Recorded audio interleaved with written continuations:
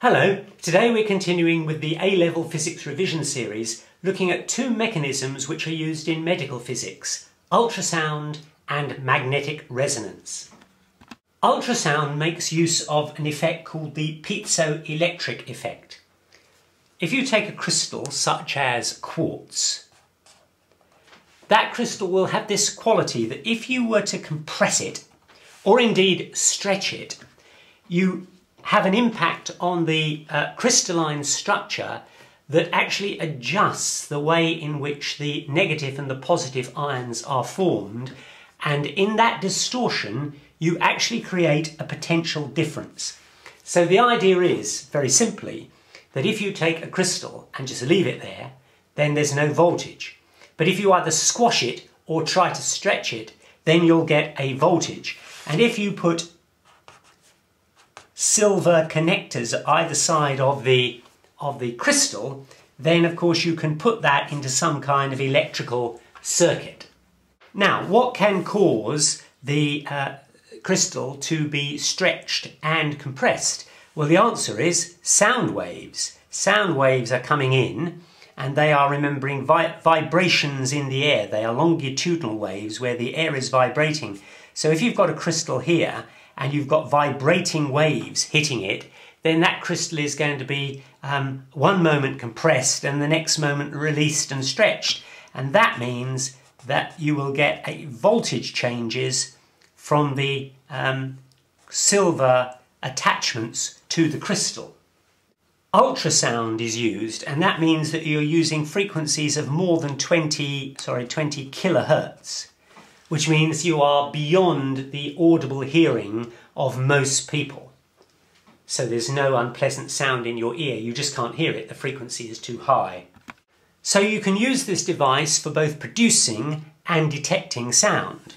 If you actually pass an electric current through the crystal, it will cause the atoms in the crystal to vibrate, and those vibrations will come out as ultrasound. That is, the frequency of the vibrations is about just over 20 kilohertz. So that's a way that you can create the sound. Similarly, if you've got sound coming in, it will cause the atoms to distort, and that will create a voltage, and that can be detected. So the same piece of equipment both generates the ultrasound and detects the ultrasound. Now, the way this is used to work relies on the fact of what happens when a wave, any wave, can be a light wave, but it can also be a sound wave, hits a boundary between, say, skin and a bone, boundary between one organ and another organ. Wherever there is a boundary, wherever the medium changes from one to another, then an incoming wave will do two things. Part of it will reflect, and part of it will refract. The reflected wave, the angles of incidence will equal the angle of reflection, and the refracted wave will have an angle of refraction which is governed by Snell's law. And obviously the intensity of the incoming beam will be equal to the intensity of the refracted beam and the intensity of the reflected beam. And what we usually call these is, this is called the reflected beam, and this is called the transmitted beam because it actually gets transmitted through the medium. So the usual way that we describe this is IR standing for the reflected beam and IT standing for the transmitted through the medium beam. Now there's a concept called acoustic impedance, which we give the letter Z, which is rho times C. Rho is the density of the medium, and C is the speed of sound through that medium. And if you're going from one medium to another, one medium that has Z1 as its acoustic impedance and the other has Z2 as its acoustic impedance, then the ratio of the reflected beam, that's this one, to the ratio of the intensity of the reflected beam to the intensity of the original beam is given by Z2 minus Z1 squared divided by Z2 plus Z1 squared. And that ratio is known as the intensity reflection coefficient. Now the difference between Z1 and Z2 for different parts of your body is actually quite small, but the difference in impedance between air and parts of your body is very large. And so you do not want any air to be in the way when you are sending a sound signal into the body and then receiving the sound signal back out of the body. And that is the reason when ultrasound is being used that the nurse or the doctor will put a gel on the surface of the skin and then put the instrument on that gel, so there is no air between the instrument and your skin, and that way the sound wave will transmit into the body, which is what you want it to do. And then all that of course is actually happening is that you put your device on somebody's skin. There will be various things under the skin, various organs that you may be trying to get some handle on, and the sound will come down. It will be transmitted, but it will also be reflected, and then it will be reflected there. And so what happens is you send out a pulse of sound. Some of it is reflected, but some of it is transmitted. And then when it hits another boundary, some of it will be transmitted, some of it will be reflected. And so what you do is you get sound, the sound pulse comes back at different times, depending on whether it's been reflected from the first or the second boundary. And that voltage pulse can be sent to an oscilloscope, where it can create a picture, a three-dimensional picture of what you're actually seeing under the skin. And if there is any irregularity there, then that should show up.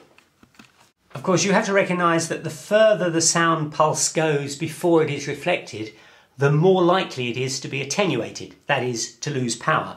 And so in this device, or in the electronics that follow it, you have to compensate for that so that this signal coming from this boundary will be stronger than this signal coming from this boundary.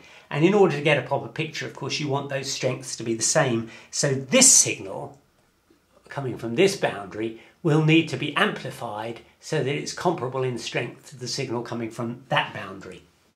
The intensity of the sound at any point is given by the I0, which was the original intensity coming from the equipment, times e to the minus mu x. And mu is the linear absorption coefficient, or the linear attenuation coefficient. And so the percentage of the transmission against x is going to look like this. It's an exponential decay.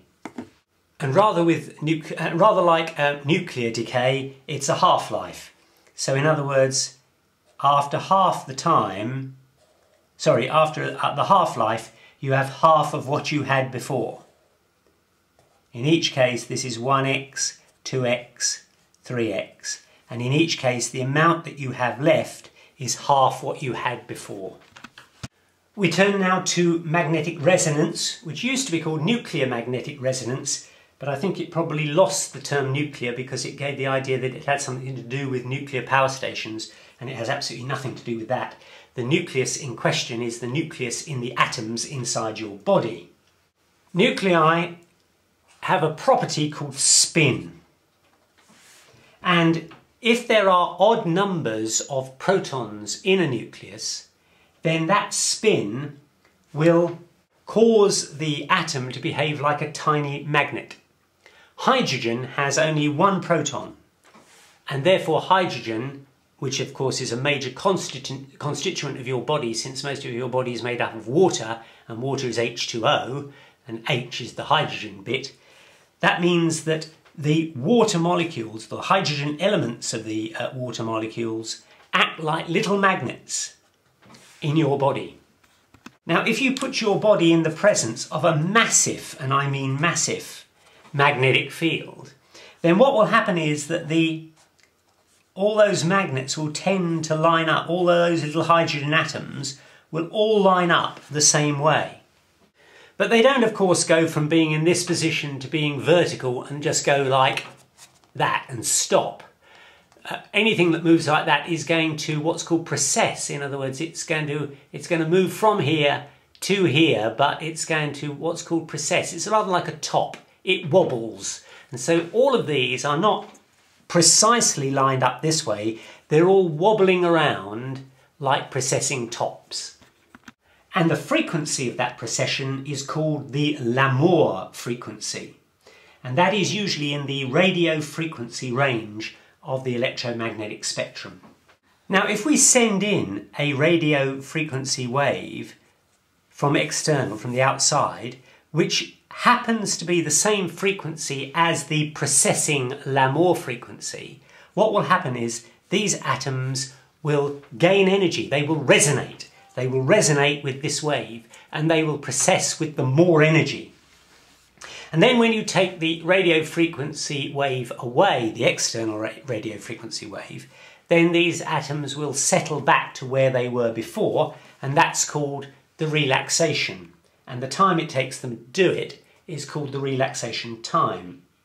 And the energy that they absorb from the incoming radio frequency wave, once you take that wave away, the energy that's been absorbed will now be dissipated as the atoms precess, and that will generate a radio frequency wave which comes out of the atoms. So how does it work? Well, you have a huge, as I say, a huge magnet. This is usually 1 Tesla, which is massive. And you put the patient on a bed inside that magnet, and that means that all the hydrogen atoms in the patient are going to line up and precess with the l'amour frequency. You have to have 2 additional magnets, which are called, which produce a non-uniform field.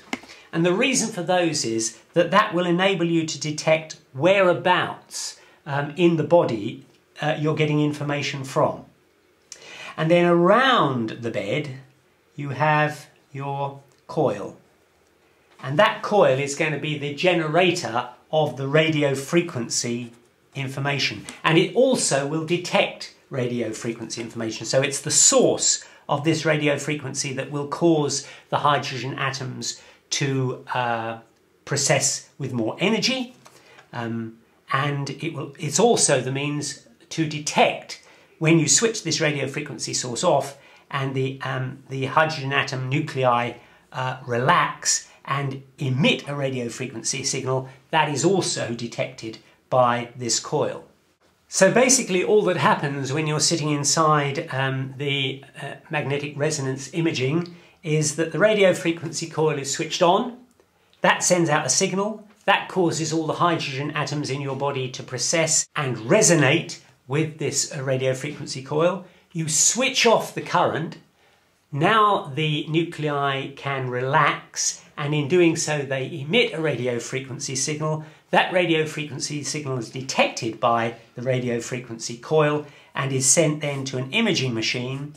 And the fact that you've got these 2 magnets here enables you to detect whereabouts information is coming from, and that enables you to construct some kind of image of what's going on inside the body.